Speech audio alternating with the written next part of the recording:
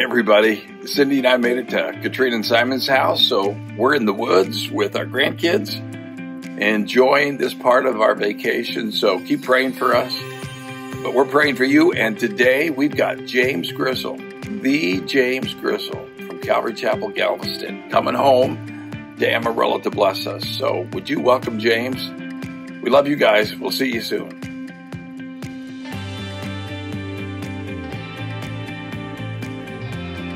Hey, what's up? I can't see any of you. There we go. Lights coming up. First service, I walked out before that video even started playing, and I was like, I think I messed this up, but I don't know. I don't know how these things work anymore. Yeah, Bill got it right. If you don't know who I am, James Grizzle, nobody special, but this was my church forever. And 5 years ago, I moved down to Galveston to start a church, and my family and I, and that's where we've been. We've been on an island, literally, and doing church down there, and trying to enjoy 2020 as best as we can. I don't even know.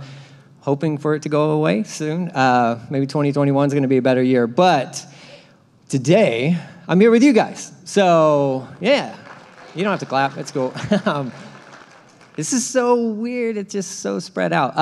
That makes my job, you shouldn't sit by each other. I mean, I understand the social distancing thing, but as a speaker, I have to do a lot of this now. So that's kind of cool, but I might miss some of you guys, but that's all right. So, you guys doing all right? You doing good? Sweet. I'm really excited to be here. I get to share with you guys. I get to lead you guys in communion, which is I count it as a privilege. It's definitely a privilege to stand here in this pulpit and on this stage and get to share with you guys the Word of God, especially considering you guys got Bill, like he was my hero. So you guys get him, and you guys let him go away on a vacation, so that's kind of nice of you, too. That's cool. But I'm glad I get to show up and share with you guys what the Lord's doing. So you can see on the screen, that's not me. That'll never be me. That wave is too big. I do surf, but not like that. That guy's crazy. More importantly is no worries. No worries. So what we're going to talk about today is this element of worry, fear, anxiety. Anybody know anything about that? Anybody been dealing with that lately? Yeah. Listen, this is something that I shared with our church down there in Galveston at the beginning of this whole COVID thing, not even knowing what this thing was. But we could see this wave of fear that was going to be like smashing over everybody. And so the Lord put it on my heart to share this message there. And then as I was praying and getting ready, actually preparing a whole nother message for you guys, the Lord's like, no, they need to hear this one. So if you could turn with me to 1 Peter chapter 5. I'm going to read from the text, and then I will pray, and we'll get started. I'm going to go ahead and start in verse 1 of chapter 5. Now, I'm not going to teach through all of this. Just so you know, I'm primarily going to focus in on 2 verses. But just for the sake of context, I want you guys to understand where we're coming from. So 1 Peter chapter 5, in verse 1, it says this: "The elders who are among you I exhort," and the elders would be like the leadership of the church, "who I am a fellow elder and a witness of the sufferings of Christ, and also a partaker of the glory that will be revealed. Shepherd the flock which is among you, serving as overseers, not by compulsion, but willingly, not for dishonest gain, but eagerly, not as being lords over those entrusted to you, but being examples to the flock. And when the chief shepherd appears," that's kind of in reference to that Psalm 23, Jesus is the good shepherd, the chief shepherd, okay? "When he appears, you will receive the crown of glory that does not fade away." So just a heads up, in case you guys don't know this or you haven't experienced this or realized this yet, the leadership team here at Grace, they love you guys. Okay? And like they're doing these things in the sense of they're serving you. I hope you know that. If you don't know that, you're new here, you're like maybe considering if this is a church for you. I can tell you, because I used to work here, that this staff here absolutely loves you guys. And they're doing their best to shepherd the flock. Okay? So I just want to I want to throw that out there as we're just kind of walking through this. This is Peter communicating to the body, saying, look, this is how churches should be ran, right? You got leadership. Let's let the leadership be good leadership, invest in the flock and all that good stuff. So we're moving down this list. Likewise, verse 5, you younger people. Well, there's always probably somebody older than you, so this applies to everybody, right? So that's the silver lining in this verse, okay? It applies to all of us. Likewise, you younger people, submit yourselves to your elders. Yes, all you be submissive to one another. That's all of us, to each other, okay? And be clothed with humility. Now, here's where we get into the key of the verses I'm going to go through. This aspect of humility. Be clothed with humility, for God resists the proud, but he gives grace to the humble. Therefore, verse 6, humble yourselves under the mighty hand of God, that he may exalt you in due time, casting all your cares, all your worries, all your anxieties, all of your fear onto him or upon him, for he cares about you. Or you could say it like this, because he cares about you.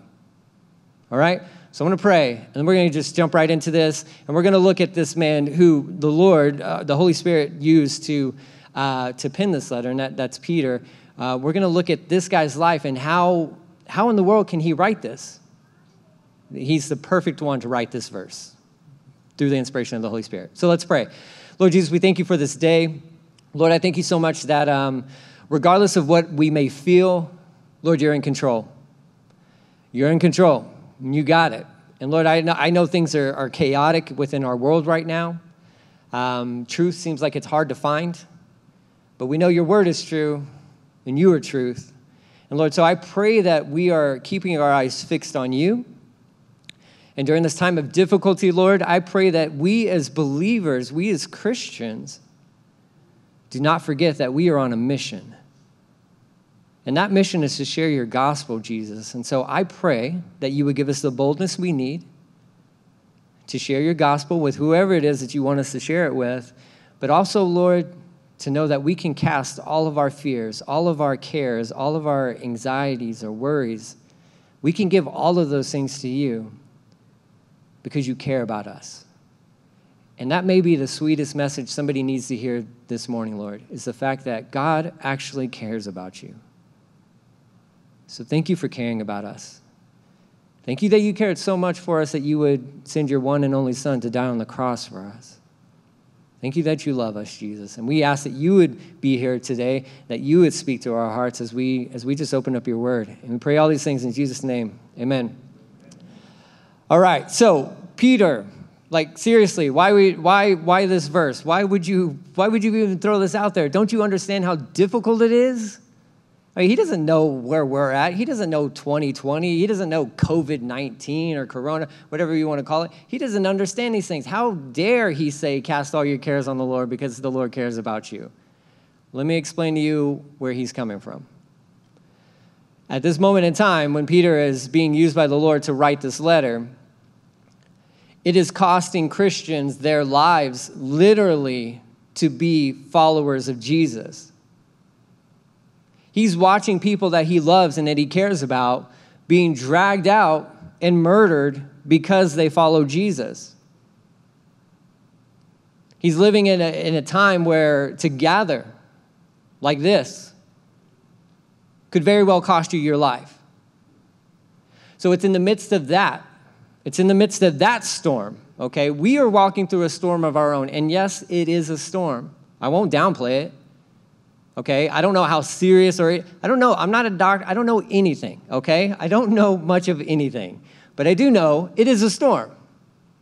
I'm smart enough to know that, okay? Peter's walking through his own storm, and he's watching persecution of a tremendous level happening against the church. And he comes out, and one of his, he doesn't have much time left on this planet when he writes this letter. Yes, there is a second Peter, right? You can see that in your own Bibles. He is at the end of his life. And he's going to tell the body, he's going to tell Christians, he's going to tell them this, listen, you stay focused on Jesus. if you're going to gather together, if you can gather together and do church, there's a way in which it should be done. You should have good leadership, but you should also be good churchgoers as well, being humble, considering others as more important than yourself.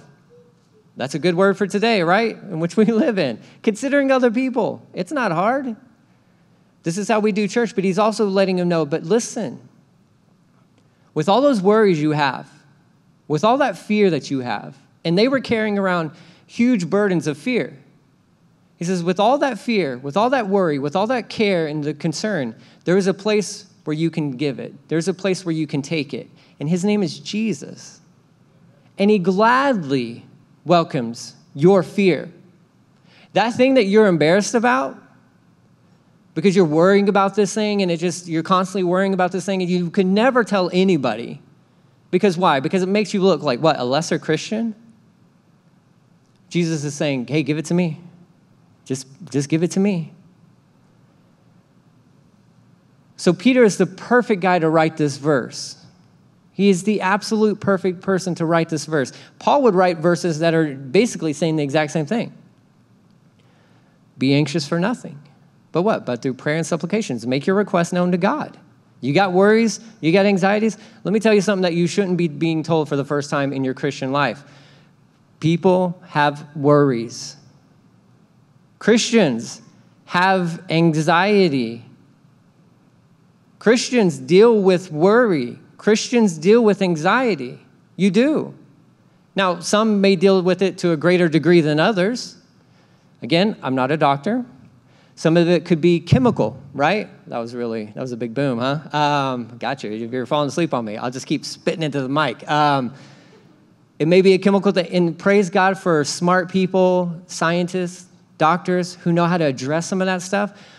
But I would venture out to say that a lot of Christians are dealing with worry and anxiety, and you're just kind of trying to do it all on your own. And you're handicapping yourself. I can speak from personal experience. I know what it's like. I deal with anxiety. I wrestle with anxiety. I wrestle with fear. I do. I absolutely do. If you're thinking that I got it all put together, I do not. My wife's not here right now, but she's watching on camera. There's like 3 of them. Hey, everybody else watching online. She could tell you right away that I don't have it all together. Man, I go through seasons where those giant waves are crashing down on me. They're crashing down on me too. So then what's the point of this? Is it just easy? Is it just like that thing? Just cast all your cares on him because he cares about you, and then that's it, and move on, and you're done, and you never worry anymore or anything like that. No, that's not how it works. And that's not even the point. That's not even the point of the verse. We'll walk through this verse again. I'm going to ask you to turn with me to Mark chapter 4, if you don't mind. Mark chapter 4. This is a perfect example of why I believe Peter is the right guy to send this message. Mark chapter 4, the Gospel of Mark. You got Matthew, then Mark, okay? So you got Peter. He's a fisherman, right? You guys know that, okay? He grew up on the lake, right? Lake life, right?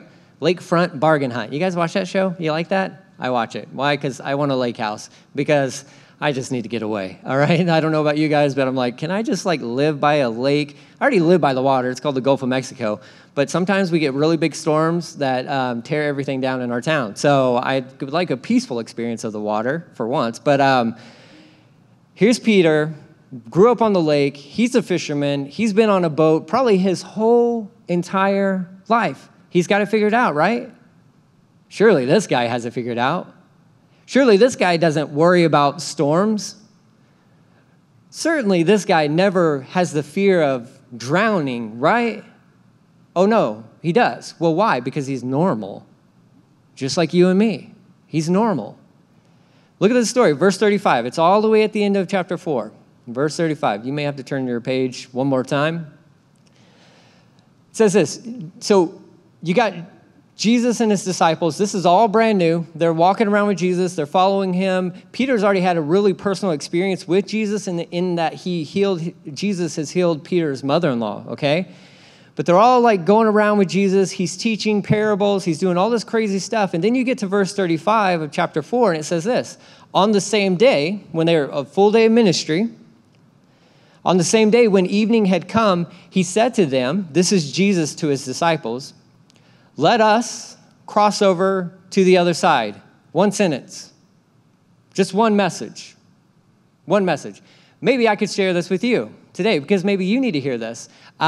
Maybe Jesus is telling you, hey, let us cross over to the other side. Meaning this. I believe it's the most important part of this little story here. Jesus with confidence is telling his disciples, let's all get in the boat together and let's cruise on over to the other side. Meaning this, we're going to depart from this port. It's a lake. They didn't really have ports, but you get it. So we're going to go from point A to point B. All of us, collectively, in one boat, we're going to launch out together and we're going to land together.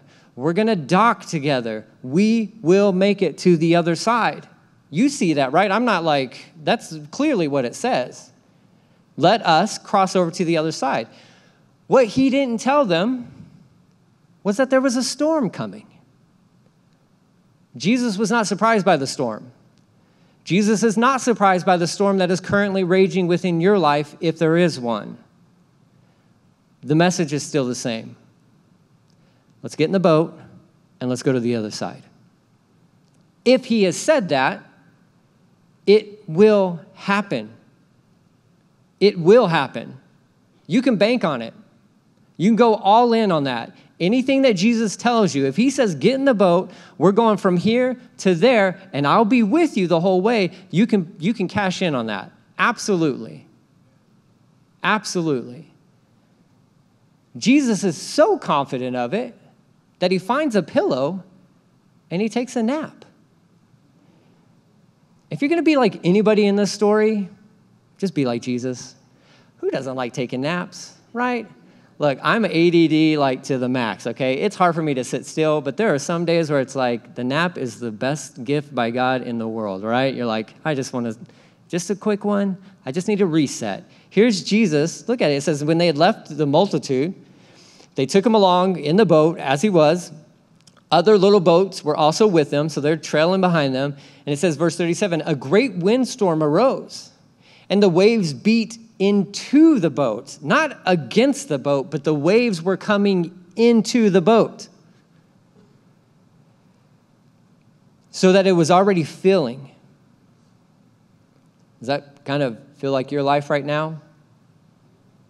You're like, Lord, the storm is raging, and the wind's bad enough, but man, the waves are coming into my boat, and I'm taking on water. And your response might be just like the disciples' response. It says, but Jesus, he was at the stern, asleep on a pillow. Beautiful, amazing. And they awoke him and said to him, teacher, Rabbi, do you not care? You remember what Peter wrote in 1 Peter chapter 5, verse 7, right? Cast all your cares onto him. Why? Because he cares about you. I can't be dogmatic on this, meaning like I can't say for certain. I think it's probably Peter waking Jesus up, right? He's the most vocal guy out of the whole group. He's the one with the foot in the mouth disease, right? Like he's always talking before he's thinking. I'm sure it's Peter who's shaking Jesus, saying, look, dude, you got to get up. Why don't you care about us? How can you sleep during a time like this? How are you at rest during a time like this? How are you so peaceful during a time like this? Jesus, where are you at? I'd venture to say that there's probably a lot of prayers going around right now that echo that sentiment. Jesus, where are you at? Jesus, why don't you care? And I will remind you of 1 Peter 5:7, cast all your cares onto him because he cares about you. Don't think he's absent. Don't think he's absent. Now, this can apply to a virus, but I think this goes beyond that because we go through storms in life all the time as human beings. And as Christ followers, you will go through storms. Absolutely. But his silence does not mean he doesn't care. His silence does not mean that he doesn't care. You might need to just take a note from him and say, you know what, Jesus, if you're not stressed out about this, then maybe I shouldn't be stressed out about this. Easier said than done. Easier said than done. I'm not going to lie to you. Easier said than done.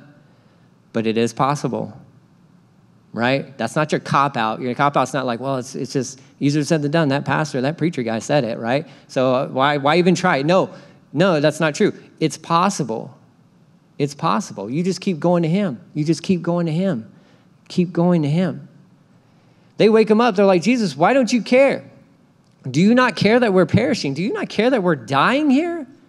Jesus, where are you at? How can you be sleeping at a time like this? We're going down. We're going under. Why don't you care about us? Jesus wakes up, verse 39. He arose, probably walked right past the disciples, didn't even say anything to these guys. He'll deal with them in a second. Walks probably right up to the side of the boat there, and he rebukes the wind, and it stops, and he says to the sea, peace, be still.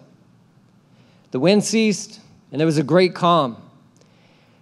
And then he turns to his disciples, right?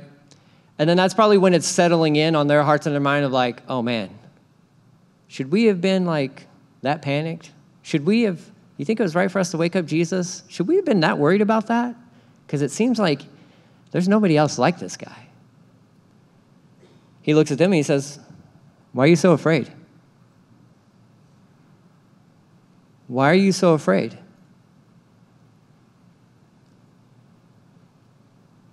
Why are you so afraid?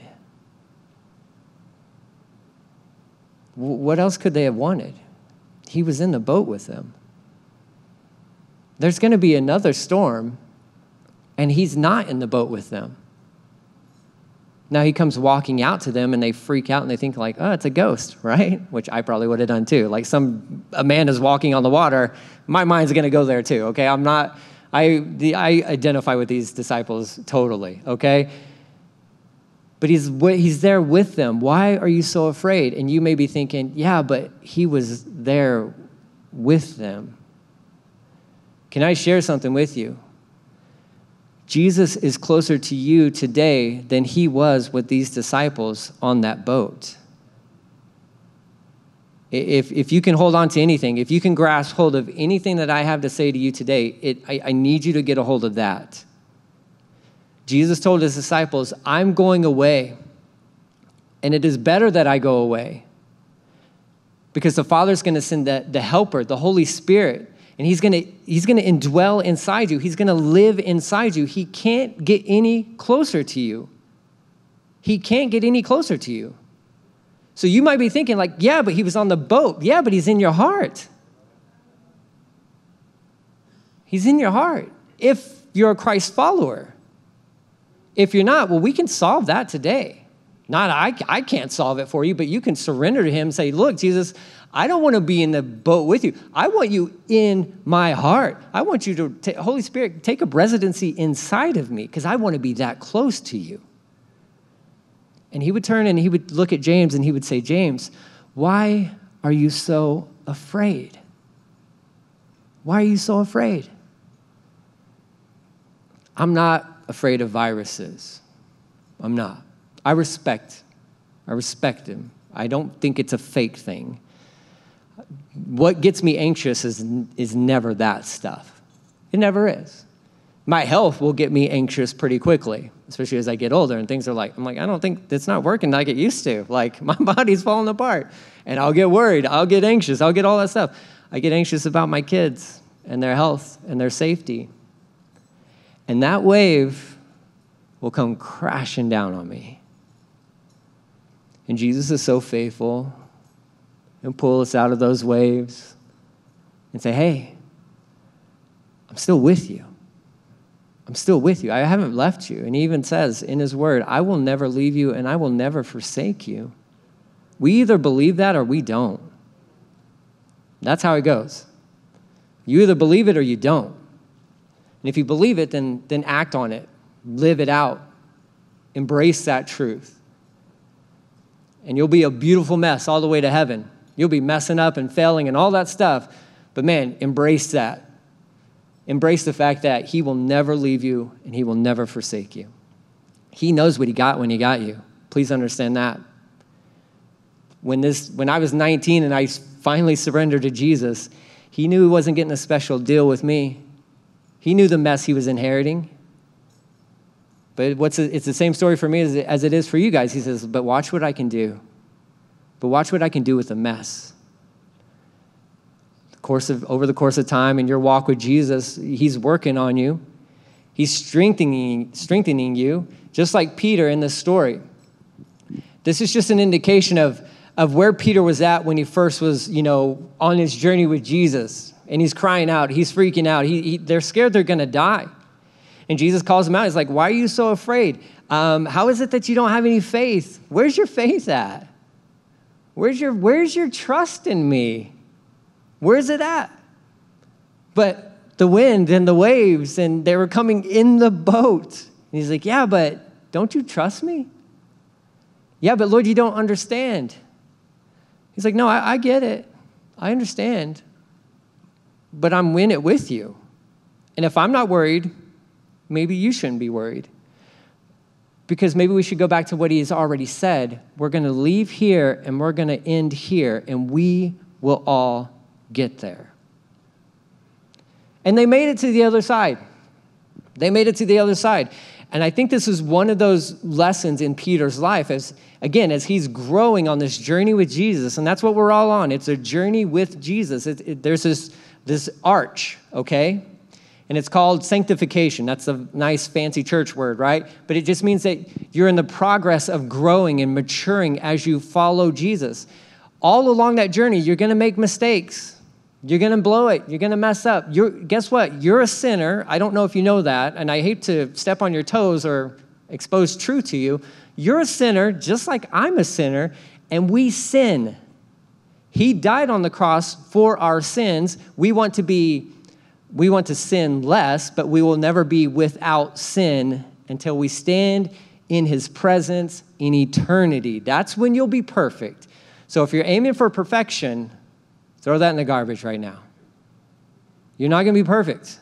You're not going to be perfect. You will be a beautiful mess all the way through. And God loves it.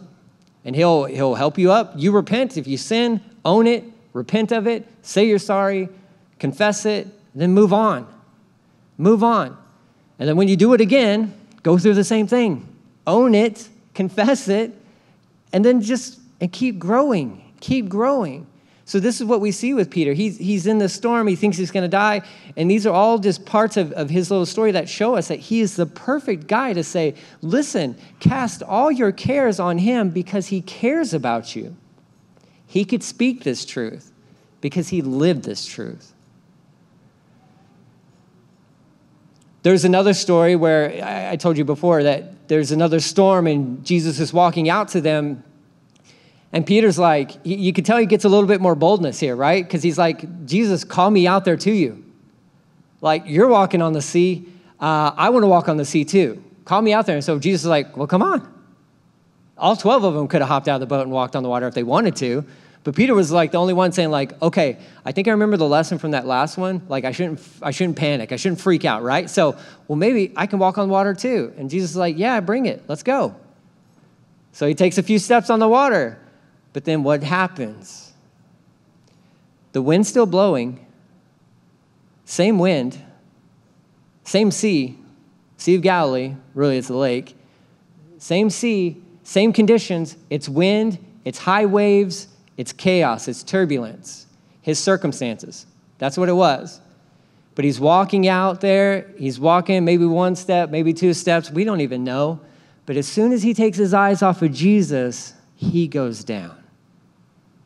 He goes down. This wave, which, again, that's one of the heaviest waves in the world. That's sometimes what life feels like, right? You're like, I think it's going to kill me. That's kind of, he focused on the wave. He focused on the circumstances, took his eyes off of Jesus, and the moment he did that, he sank. I can tell you in my life personally, when I find myself going through seasons of anxiety, maybe even depression, like depression for real? Yeah, seriously, like depression at times, where I'm like, I don't even want to get out of bed. Like, and again, I'm this spastic ADD guy, like, I can't even sit still. And everybody knows, if I'm like slow going, if I'm dragging myself out of bed, then something's not right. The moment I take my eyes off of Jesus, I go down. I go down. Here's what's so amazing about Jesus. He's still there. He's still there. He never leaves us. He never forsakes us.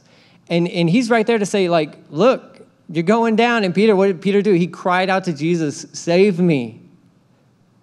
And Jesus reaches down with one arm, probably. And again, I think Jesus is probably the strongest dude ever, okay? I don't care what your Renaissance painters, number one, he's not white, all right? I'm sure he doesn't have blonde or blue eyes, okay? Probably not blonde hair either. He's Middle Eastern, and he's a carpenter. He grew up doing carpentry stuff with Joseph. This dude probably picks Peter up with one arm and throws him back into the boat, right? He's like, dude, don't worry about it. No worries. Boom, it just throws him back in the boat. There's times in my life where I need Jesus to do that for me. You and I number one, we got to get in a really good habit of just crying out to Jesus. If you feel yourself sinking, make it your habit to cry out to him first. First, Jesus, save me. But I'm already saved. I'm not talking about salvation like that. I'm talking about save me in the midst of my storm. Save me in the midst of these circumstances that I have no control over. I've taken my eyes off of you. I need you to rescue me. And he knows how to rescue us. At what point in time did he snatch Peter out of the water? I don't know. Maybe he let him go down a little bit. I have no idea. Maybe it was a good lesson for Peter, right? But he rescued him. He snatched him out of the water. He's in the business of rescuing people. It's what he does. Another story that highlights this point for us is found in the book of Acts, teaching through the book of Acts with our church down there in Galveston. And early on, when the church gets started, Peter gets arrested. He gets arrested for preaching the gospel, okay? Which, 10 years ago would have seemed like, well, that's kind of weird, right? Not in America. Well, now it's like, well, that could probably happen any day now, for sure. But Peter gets locked up, and he's in prison, and they have every intent to kill him. That's their goal, locking Peter up in prison. They're going to murder this guy. Why? Because if they kill him, then they kill the church. He's one of the leaders. Strike the shepherd. They identified Peter as one of the top guys, and they arrest him, and their full intent that next day was to murder Peter. And I can tell you this, he probably knew that. So you're locked up in jail, you've done nothing wrong, you're sitting there in a dungeon, and like, man, the sun comes up, that's probably it for me. The beauty of that story is this. The same Peter from Mark chapter 4 who was crying out, Jesus, why don't you care? We're dying. In that jail cell, you don't hear anything. He's praying. He's praying. He's probably singing some songs. He's at perfect peace. Why? Because he's learned this principle. I'll just give Jesus all my cares. I'll just give him all my anxieties. I'll give him all my fears. He'll take them. And you can sleep in a dungeon cell the night before it's probably going to be your last night on this earth at perfect peace. He was busted out of jail. He got released out of jail. But why? Because it wasn't his time. It wasn't his time. And that's the other thing we need to realize as well, is like humanity does not determine when your time is up. Only God does. He's got the say in that. He knows your days. Before you were even thought of, before you even existed, he already knew you. And he knew you were going to be born on this day to that family, and you will live your life like this, doing all this stuff.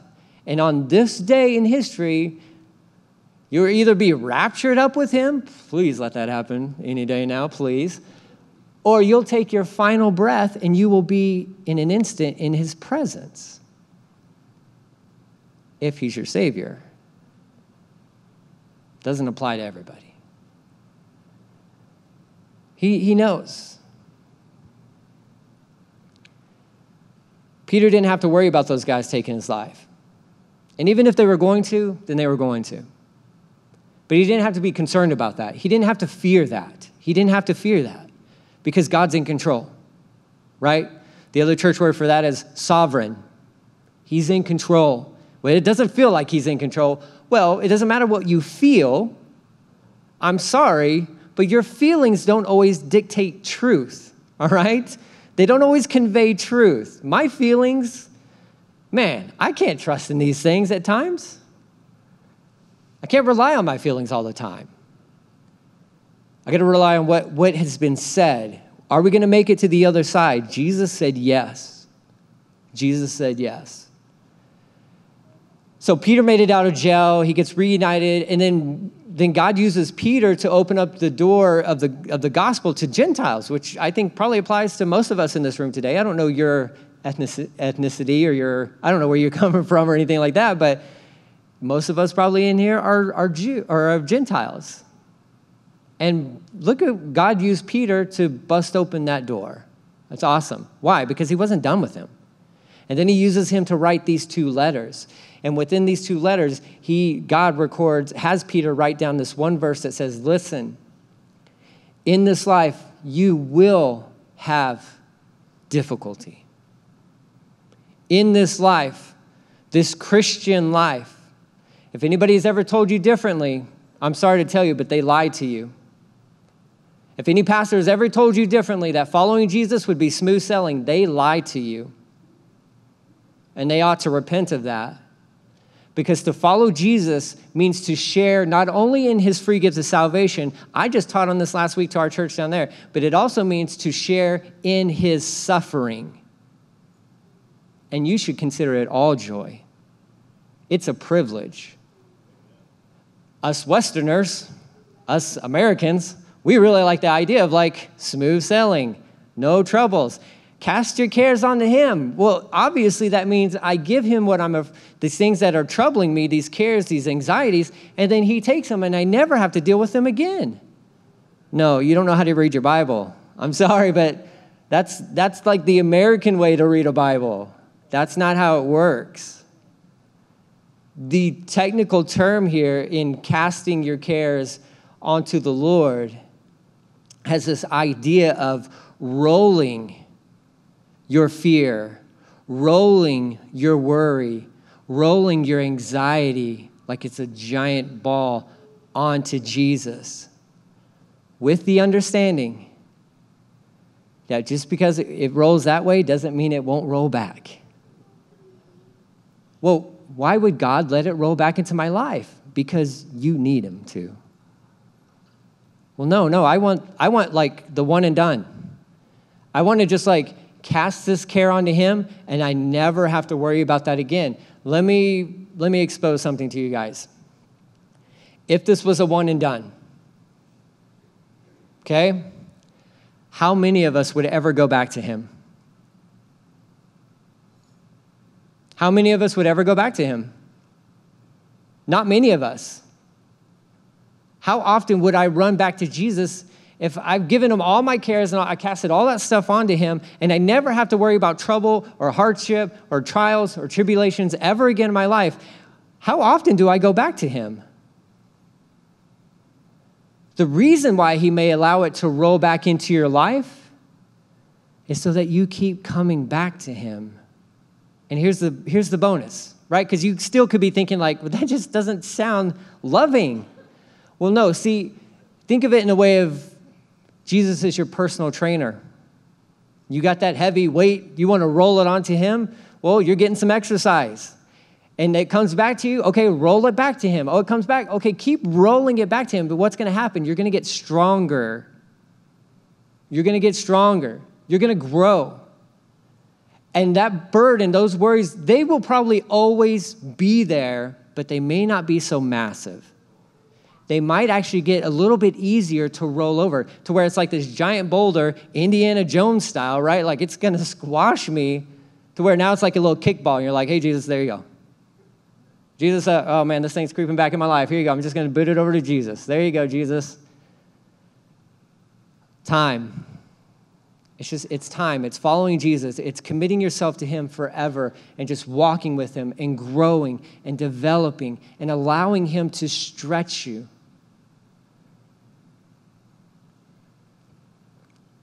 I will never leave you nor forsake you. You either believe it or you don't. Cast all your cares onto me because I care for you. You either believe it or you don't. And I would say this, you can absolutely trust in him. You can cast your cares onto him. You can heave those things. And even the idea behind that is using both your hands to chunk whatever that is, that fear, that worry, that anxiety, to chunk that over to Jesus and say, here, you can have it. Take it. And I would make it probably a practice of your life to periodically, maybe daily, to say, Jesus, will you take all my worries, all my cares, all my fears, all my anxieties? Would you please just take those today? If it's something that you've wrestled with for any time, you kind of know, you should be able to spot indicators within your life of when that's creeping back in, when the wave, so to speak, is starting to build up on you. And you be smart, you be wise to surrender to him immediately. Like, Lord, I feel it coming. I got that sensation in me, Lord, and I feel that anxiety. It's just, man, it's creeping up, Lord. Man, will you just take it? Will you please just take it from me?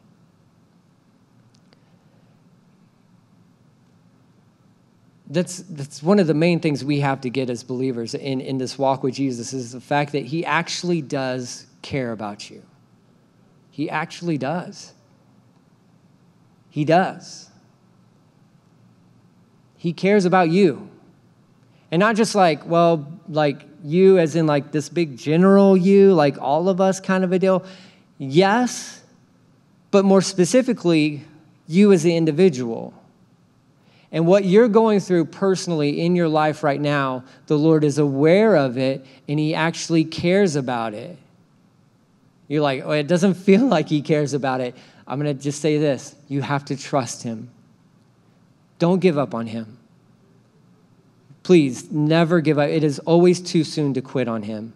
It is always too soon to quit on Jesus. He has never given up on you. He has never stopped loving you. He has never stopped caring about you. He's never stopped. His love is perfect for you. And he watches you as you go. He's there with you as you go through these storms.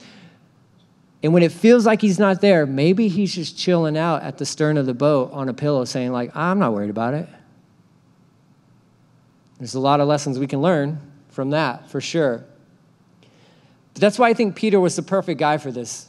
I think he just nailed it, man. Like, he's lived this life. He's walked through all this. And as he's getting to the end of his life, he's like, man, if I can tell you guys how to do church, how to live corporately as a body, if I can leave you with one message. Now, the rest of the chapter goes on to remind us of the fact that there is an enemy, and it is Satan, and he's a real thing, okay? And he is prowling around like a lion seeking whom he may devour. That's an absolute reality for all Christians. But should we be concerned about that? Should I be fearful of that? No, because we go back to verse 7, and we're not afraid of that. Why? Because God cares about us. And if we can grasp one thing, if we can hold on to one thing, if we could memorize maybe one scripture for today, it's not even a hard one to memorize. My goodness, like it's not even a full sentence. Like if you just look at verse 7, you're like casting all your care upon him because he cares about you. We need to get this. In the day and age in which we live, the church needs to get this. Because when we can get into the habit or the practice of giving him all that troubles us, all that worries us, all that makes us afraid, if we can get into the habit of doing that, it will inject confidence into us. The church needs to be confident in these days. Are these the last days? Sure. I believe we're on the doorstep, basically, of eternity. Is Jesus coming back? Oh, totally, absolutely. When? I hope soon. I'm hoping it's soon. I believe it is really soon. I think what we're seeing is a good precursor, a good heads up of what's about to happen, what's going to come. So it's now, church, that we should live confidently, not in our ability, but in him, in his ability, and what he's already done. Just to remind you, if you've given your life to Jesus, he has commanded you to do certain things. Love the Lord your God with all aspects of who you are. Mind, body, soul, all that good stuff. Love your neighbor as yourself. We should be doing that. My goodness, if a church can't do that, then what in the world are we doing? Who's my neighbor, right? Well, yeah, everyone. Look around you. Neighbors. Your physical neighbors that live next door to you, whoever they may be, whether or not they agree with you, right? Doesn't matter. You love them. Love God, love others. There's something else we're supposed to do. He has commissioned every single one of his believers. He's commissioned you, meaning he has given you a command to fulfill, and that's to go and preach his gospel. That's to go and share his gospel. That's to go and make disciples, baptizing him in his name. The church has been commanded to do this. Yeah, but I don't think the Lord really understood what was going to happen in 2020. That was going to make that so difficult. I don't think we know the Lord if that's our answer. He's fully aware of that. Is it a little bit more challenging? Sure. Should we expect that? Absolutely. But does that mean we get a free pass? No, not at all. You share the gospel. There's a bigger threat out there than COVID-19. There's a bigger threat. There's a bigger threat than socialism, communism. There's a bigger threat than riots. It's called sin. Let us never lose sight of that. Let us never lose focus, Christians. The biggest issue our world is facing right now is sin. And we have the cure. His name is Jesus. And how dare we hide away because we're afraid when we ought to be sharing the gospel? But I figure it out. I don't know. I can't talk to people. I got to wear this stupid mask, and nobody knows what I'm saying, and I don't even know what they're saying because it's all muffled. I have no idea. No, figure it out. Figure it out. Let's figure it out. As a church, as a body, let's figure out how we can get the gospel out there because people they're dying, and they have no hope. And yet here we are with the greatest hope. Hope personified, and that's Jesus. So brothers and sisters, we have to remember we are on a mission. We are on a mission. This is not our home. I love America. It's great. It's a flawed nation, for sure. It's great. But this is not my home. I'm a citizen of heaven first before I am a citizen of the United States of America. My allegiance is to heaven. But when that's right, I'll be a good citizen in the country in which I live. I don't care where I live. I can be a good citizen anywhere. Why? Because my citizenship is secured in heaven. And that's my focus.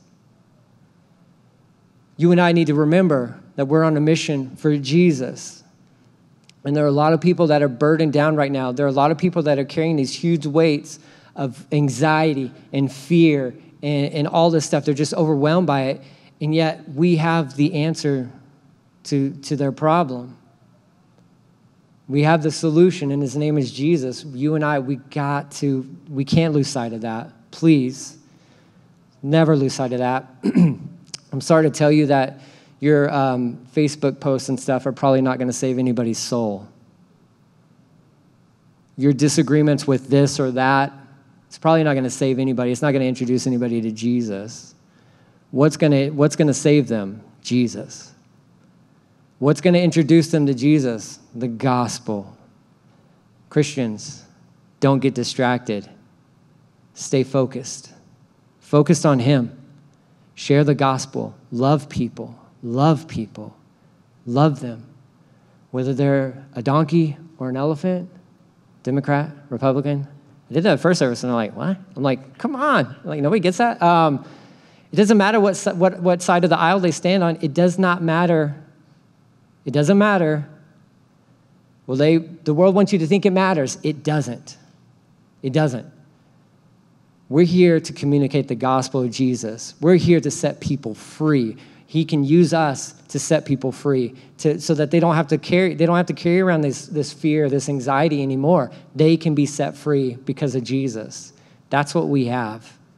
We can't lose sight of that. So let's stay focused. The best way you can stay focused is by you casting all your cares onto him, by you giving him all your anxieties, by you being free and living that out and walking that out. And are you going to struggle? Yes. Are you going to go from today like, sweet, I'm going to live in freedom, no more fear, no more worry, and you're going to wake up tomorrow and you're going to get hit by the biggest wave you've ever experienced? Could happen.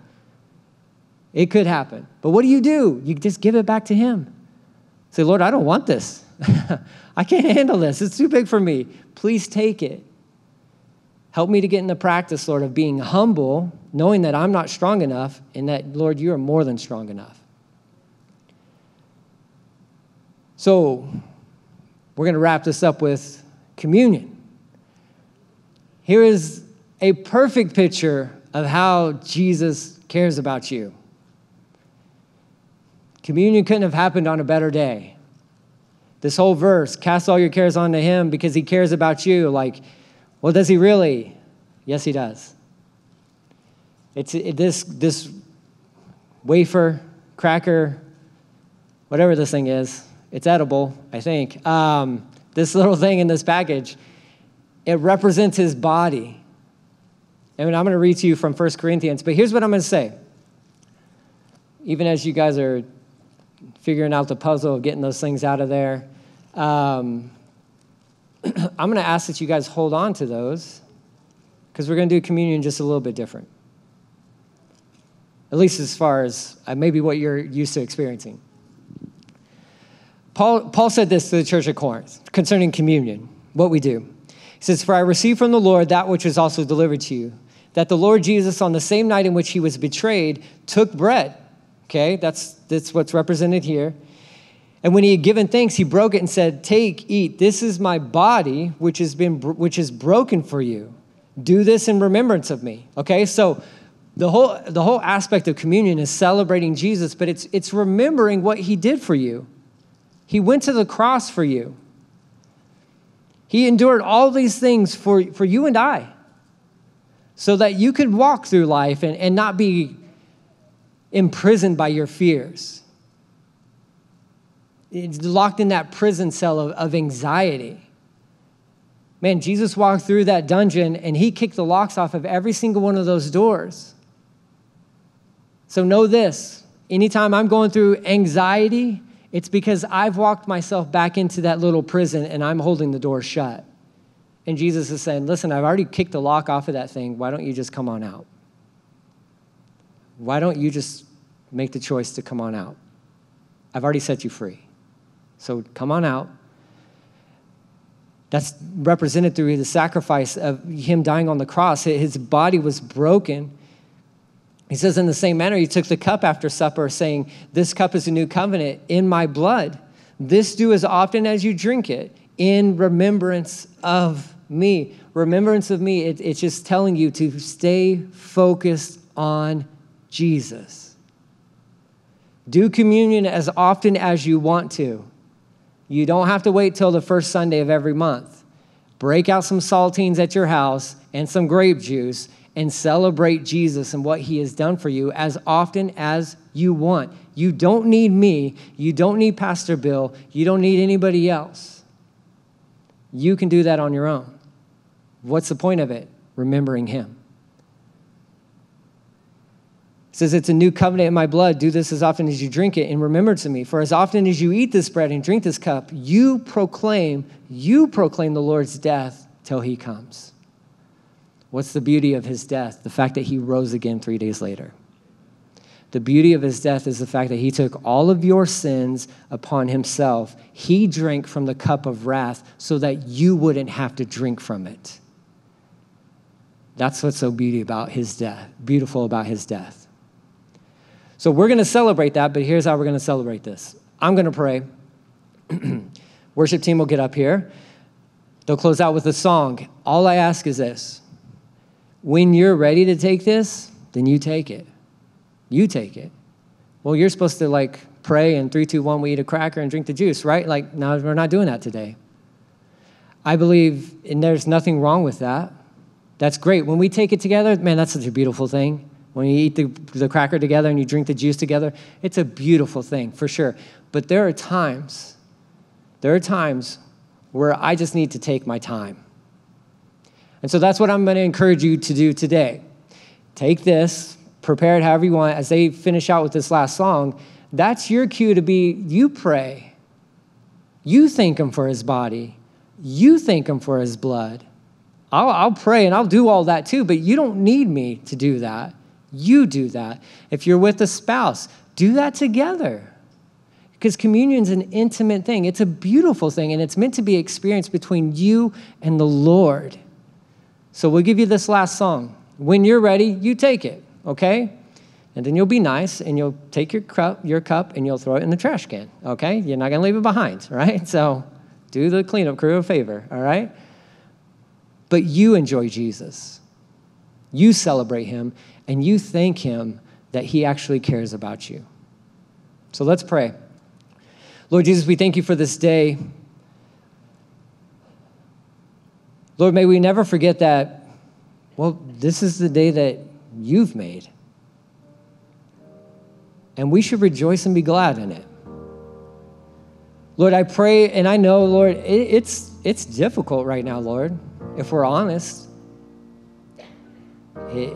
It is a little scary, I guess, Lord, depending on who you listen to. I pray that our eyes wouldn't be fixed on our circumstances. I pray that we wouldn't get distracted I pray we'd be aware, but not distracted. Lord, that we'd be knowledgeable, but Lord, our eyes wouldn't be taken off of you. Help us to stay focused on you, Jesus. Lord, we thank you so much that you came to this earth and you lived a sinless life, Lord, and you died on the cross for our sins so that we could be with you forever. Lord, we thank you so much for that. And I thank you that, Lord, that free gift of salvation is still on the table today. I pray for anybody in this room, Lord, who just needs to surrender to you today, Lord, that they would do that, Lord, that they would that they would take that free gift. And in case that is you, I need you to understand, it's as simple as you just crying out to him saying, Lord Jesus, save me. I'll take that free gift of salvation. I want you to live in me, Lord. Lord, I thank you that you are with us. Lord, that you will never leave us. You will never forsake us. And Lord, as imperfect as we are, you never give up on us. As faithless as we are, you are faithful. And Lord, I pray that all of us, Lord, as we're keeping our eyes fixed on you, that we are purpose within our hearts to grow in our relationship with you, Jesus. I pray that Lord, knowing that the anxiety, knowing that the fear, knowing that those things will probably never fully go away, Lord, but I pray that we would get stronger the more times we roll those things onto you. So help us, Lord. Help us. Jesus, you're so good. You're amazing. And man, we love you so much. I thank you for everybody here today. I pray blessings on them and what you have in store for them this week. I pray for anybody wrestling with anxiety or fear right now. Lord Jesus, I pray that you, as Lord, in your peace that surpasses all understanding, would fill their hearts and their minds. And Lord, that we wouldn't be anxious over anything, but Lord, that we'd be praying and we'd be going to you nonstop. You never get annoyed with us. You welcome our prayers. So we thank you, Lord. I thank you for everybody here today. I thank you for Grace Church. Lord, I pray that Grace Church continues to grow. Lord, because your word's being taught here, the gospel's going out, lives are being changed and transformed, and this body is growing, and I pray that they're growing together and closer to you, Lord, watching each other's backs and looking to turn Amarillo upside down for the kingdom of God. So blessings on Grace Church, Pastor Bill, the staff here, and just this body, Lord, is what I would pray. I'm just so grateful for this family. And Lord, we just give you all these things, Lord. Take all of it, Lord. Take all of it, the good and the bad, Lord. We give it to you. And we just pray these things in Jesus' name. Amen.